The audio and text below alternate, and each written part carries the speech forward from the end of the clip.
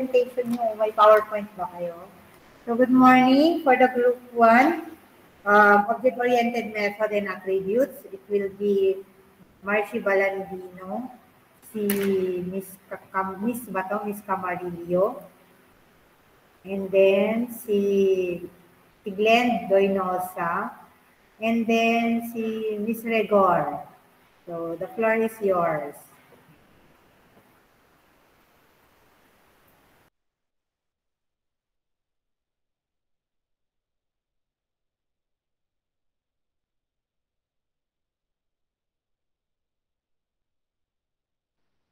So, good morning, ma'am. Good morning, class. We are going to present the OOP, or the Object-Oriented Programming Methods and Attributes. And let's start with the introduction. Kahit tapos na ni ma'am kanina na nabasa, kasi isali na namin sa report, hindi report babasahin na rin namin or i-report na rin namin.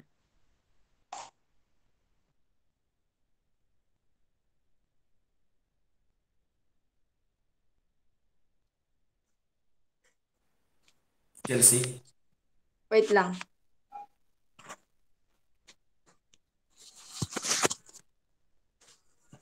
Object-oriented programming is a programming paradigm, a way to classify programming language based on their features. Languages can be classified into multiple paradigms based on the concept of objects, which can contain data and code. Data in the form of fields, often known as attributes or properties, and the code in the form of procedures, often known as methods. When talking about OOP, you must remember the following. OO, object orientation, and PIIE, polymorphism, inheritance, instantiation, encapsulation. Object-oriented programming is a computer programming model that organizes software design around data, or objects rather than function and logic. An object can be defined as a data field that has unique attributes and behavior. OOP focuses on the objects that developers want to manipulate rather than the logic required in the manipulate them. Sorry, ma'am. This approach of programming is well suited for programs that are large, complex, and actively updated or maintained. This includes programs for manufacturing and design, as well as mobile application. For example, OOP can be used for manufacturing system simulation software. In short, object-oriented programming is about creating objects that contain both data and function. What is the structure of object-oriented programming? The structure or building blocks of OOP include the following. Classes are user-defined data types that act as a blueprint for individual objects, attributes, and methods. Objects are instances of a class created which specially defined data. Objects can be correspond to real-world object or an abstract entity. When class is defined initially, the description is the only object that is defined. Methods are functions that are defined inside a class that describe the behavior of an object. Each method contained in class definition starts with a reference to an instance object. Additionally, the subroots contained in an object are called instant methods. Programmers use methods for reusability or keeping functionality encapsulated inside one object at a time. Attributes are defined in the class template and represents the state of an object. Objects will be data stored in the attributes field. Class attributes belong to the class itself.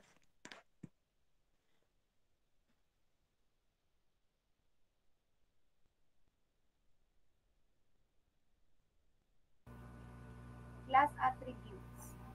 A class attribute is a variable that is defined within a class. other than a slightly different definition. It's the same as any other variable. They are called attributes instead of variables because we're trying to model our application after entities in the real world. As an example, let's consider a database of users. Every user has attributes like name, an age, an address, a profile picture, an email, a password, etc.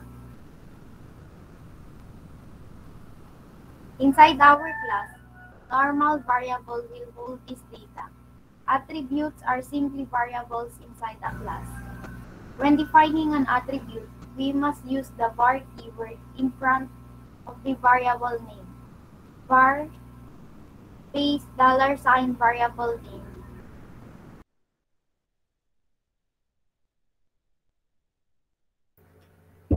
A class method is a function that is defined within a class and is again, the same as any other function. As an example, let's consider a database of users.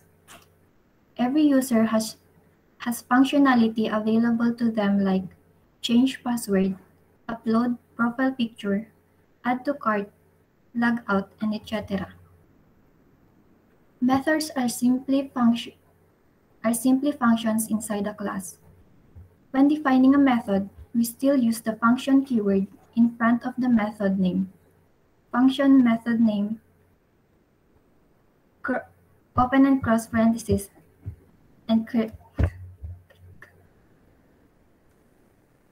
next na kuya.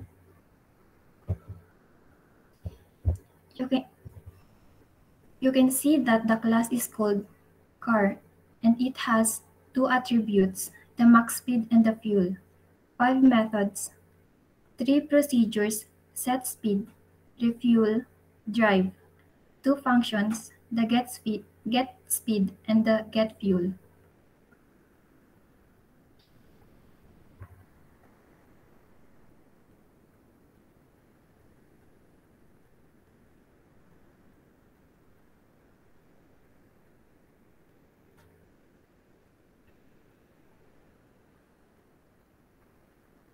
Sige, akin na. So, how to create a class. Naulit na kanina nung sa pangalawang presenter natin, yung pag-create ng class. So, ulitin ko na lang ulit. A class is created almost like a function, except that there are no parameters in its definition, because attributes and methods inside a class are accessed differently. We write the keyword class, followed by the name of the class, and open the close curly braces to define the scope of the class, as you can see this example. In this example, we have a single attribute called the $name. Ito ang ating attributes or ating property, or just call it our variables. Notice that the var keyword in front of the name, ito po. Other than the var keyword, the attribute is exactly the same as any other variable. So, magpipresent tayo ng codes.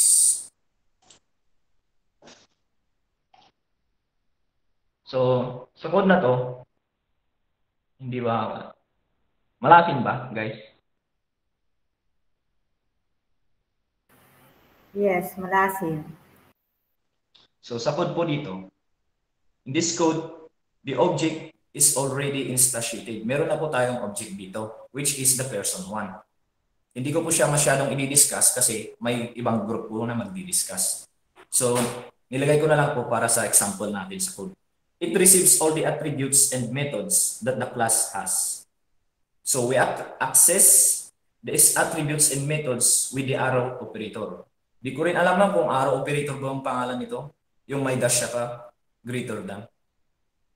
Basta sabihin na lang natin na arrow operator.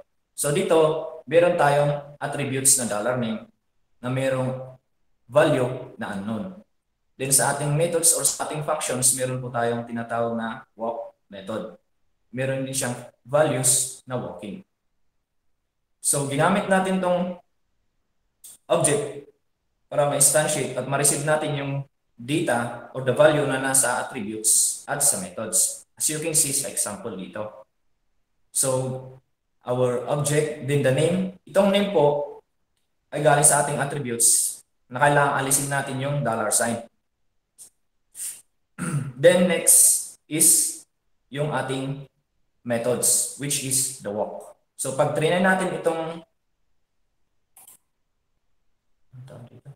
train natin siya na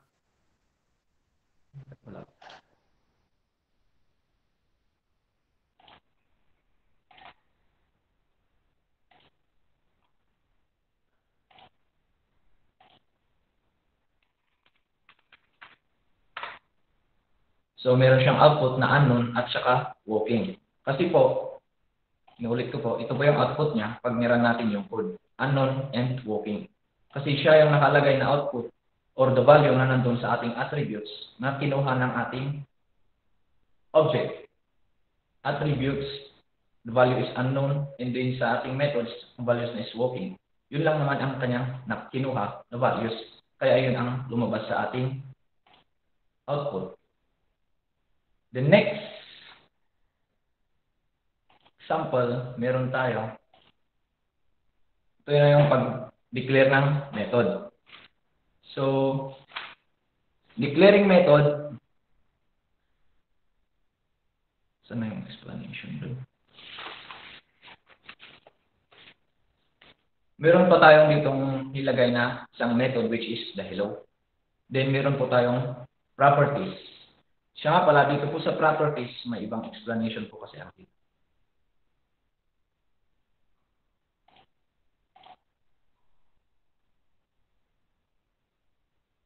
How to add properties.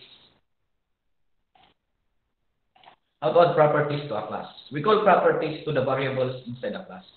Properties can accept values like string, integers, and booleans, like any other variable. Let's add some properties in a class. Pero in PHP, properties are the same as attributes. Simple variables without functionality. These should be called attributes, not properties. The difference is subtle. Attributes are referring to additional information of an object. Properties describes the characteristics of an object. When each property of an object gets value, it is the attributes. So, for instance, a car. If we talk about properties on that car, we can talk about the color, or we can talk about the type of the car, the production year.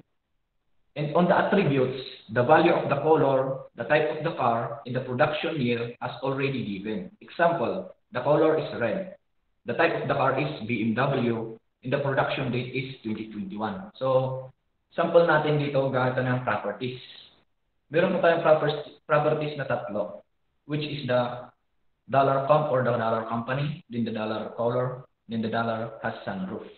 We put the public keyword in front of a class property. The naming convention is to start the property name with a lowercase letter. If the name contains more than one word, all of the words except for the first word start with an uppercase letter. For example, the $color or the $has sunroof. Nakikita natin siya sa $has sunroof, yung second word at third word, uppercase letter yung first letter nila. We can also create a property with a default value. See the property $comp in the above example. So nakikita natin dito sa isang property natin, isang variables natin, wala po siyang value. Now, how to add methods to a class? The class most often contains functions. A function inside the class is called a method. Here we add the method hello to the class with the prefix public. So you can see, sa example natin, ito yung kanina, ito yung mga ano tawag dito? Variables or yung mga properties natin. Ngayon, ito naman ang ating methods. Hello. Naglalagay po tayo ng function. We put the public keyword in front of a method. The naming convention is to start the function with the lowercase letter. If the name contains more than one word, all of the words except for the first word start with an uppercase letter. For example, the hello user or the fly Pan-Am. We can approach the methods similar to the way that we approach the properties. But first, we need to create at least one object from the class. So magbibigay tayo ng example sa method dito na. So nag-declare tayo ng class na pangalan ay car. Then meron tayong properties which is the color and the sunroof. Yung dollar count natin wala siyang given value. Then yung the dollar color natin meron siyang given value which is blue. Then yung third variable natin o properties natin meron din siyang value which is true. Now, nagbigay din tayo ng method which is the hello. And meron siyang value na bit. Try natin i-run to. Kung pwede.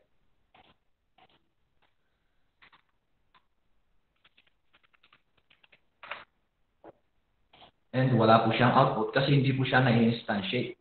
Ngayon, kailangan natin gumawa ng object. Dito sa object, parang mali ata, mama. Wait lang, huwag ka na mag-instantiate ng object. Hindi na part ng site. Hindi na, ma'am? Hindi na, huwag ka mag-instantiate. Doon lang kasi we're dealing only with the methods and the attributes and then also with the properties. So very good, okay yung explanation mo. Pero yung sinasabi mo kanina mga every first letter of each word, dun pumapasok yung sinabi ko kanina, yung naming conventions natin, which is the camel case. Yan. And then, dito sa class person natin, di ba? You created a class name person. And then you created a variable with a dollar name and then unknown. So anong tawag dito? We call this Attributes, ma'am. Attributes. So tandaan nyo that in every attributes, it comprises or we use the word, gumagamit tayo dito ng noun. Name of person, object, places, or things. Yun yung attributes. Sa function, ito, we had this function, introduction, and then username. Sa function naman, always remember that ang function natin, action word naman dito. Verb. Lahat ng mga actions. Yan yung tatandaan nyo. So, dito, kinol niya or ginamit niya yung parameter para ma-instantiate niya kasi yan. So, yung function, nandun dito yung mga action na gagamitin para magkaroon ng action yung ginamit niyang attributes. Yan. So, tatandaan nyo, attributes are nouns, and then functions are verb or action words. So, nandyan yung mga galaw-galaw na ganyan. So, remember also that in declaring or in creating properties, we always use the camel case naming convention. So, every first letter of the first word is lowercase. And then, yung succeeding letter na niya, doon naman na pumapasok yung ating capital. So far, so good. I like your presentation. Especially, you showed me some of the codes. Ganun yung gusto ko, yung nagsishare ng mga codes. At least makikita ng mga classmates mo. And then, prepare na rin lang para sa ating mag-instantiate object and class. Kaya I stop you there kasi hindi mo na-report yun. Doon ka lang sa attribute methods. And I really like kasi you also add the property. Kaya pala nagtatanong kayo sa akin kung ano ba yung attributes and property. Kaya sabi ko, there's still, may pagkakahawig din sila. Depende lang sa paggagamitan. So far, so good. Okay, yung presentation. Thank you and congratulations for this presentation. So class, do you have any questions sa group ni Marcie? Meron ba kayong hindi naintindihan sa presentation niya? Jeremy. One. Ano kaya tina-question ko ni Marcie? Best friend. Ganon. And the rest of the group. So, naintindihan kung paano ginagamit ang method. Yung methods natin, there's always still a function. Laging may word na function. Ayan, function and then mag-create ka ng. Mas maganda kung every time you created a method, yung alam mo na that method has a connection to your attributes and to your properties. Kailangan meron silang connection. Kagaya sa kanya, ginamit niya yung sa car pero hello. Diba? Dapat hindi ganun.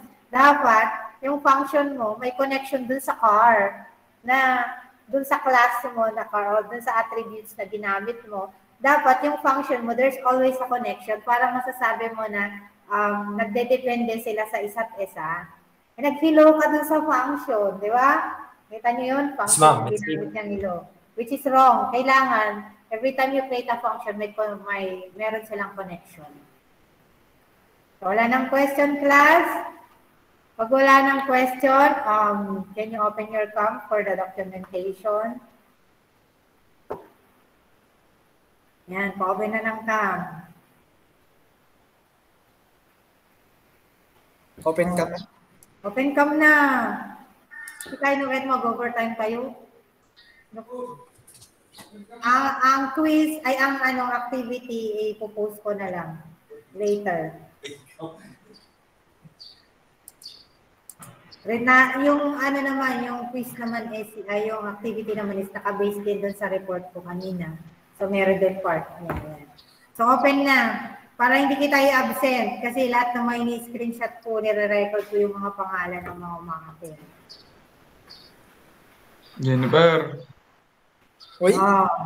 Open cam na. Ano all? Ang galing ng recorder group 1 na. And then I like the voice of yung last na nag-record na girl. Si Camarillo ba yun? Ang ganda ng boses niya. I like it. Naglamis sila payang na doon. Ang tsaka? Okay din, pero maganda yung boses niya. Okay, smile! Frederick, Arlene, Lenny, Sonia. Smile again. Nangan kayon? Nangan kayon na? I'm fine, kay pinangan. Nangan kayon na ro doon. Early dismissal kayo.